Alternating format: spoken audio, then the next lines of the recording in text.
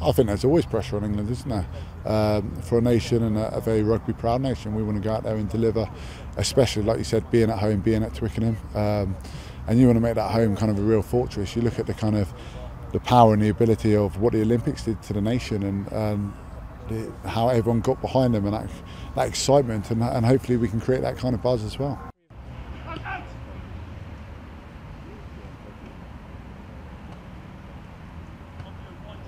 Yeah, all the big boys are coming then, like you said, and of course now everyone wants to play at Twickenham, don't they? They want to get that familiarity with the pitch, and they want to think and know they can win there. But as a home nation, you need to make it an extremely hard place to play. You need to put a couple of markers down, like you said, and get a lot of wins and create that kind of fortress feel. So when people do come in the World Cup, hopefully they have that in the back of their minds.